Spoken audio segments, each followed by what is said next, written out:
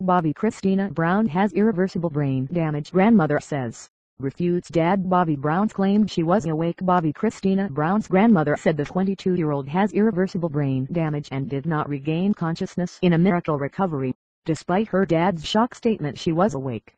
The only child of Whitney Houston and Bobbi Brown remains unresponsive although no longer in a coma, Cissy Houston said in a statement Monday night.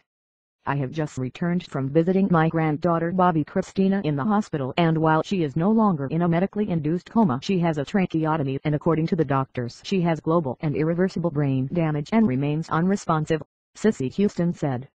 Brown remains unresponsive in a private rehabilitation hospital, a well-placed source confirmed to the Daily News. His statements were not accurate. She remains unresponsive, the source said of Bobbi Brown. Still, he doubled down Monday afternoon saying his daughter is improving, and that doctors believe she will survive for years to come. The lawyer did not specify whether or not doctors believe her long-term survival would require life support. Bobbi Brown's wife Alicia Etheridge Brown also issued a statement Monday saying her husband was in an emotional state when he appeared to tell a crowd at the Verizon Theater in Grand Prairie, Texas, on Saturday night that his daughter was coherent. Bobbi is awake.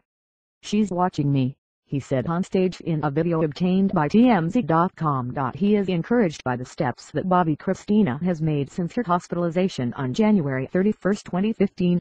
She has made it out of ICU, opened her eyes, and started the rehabilitation that will be long and hard, Etheridge Brown said Monday.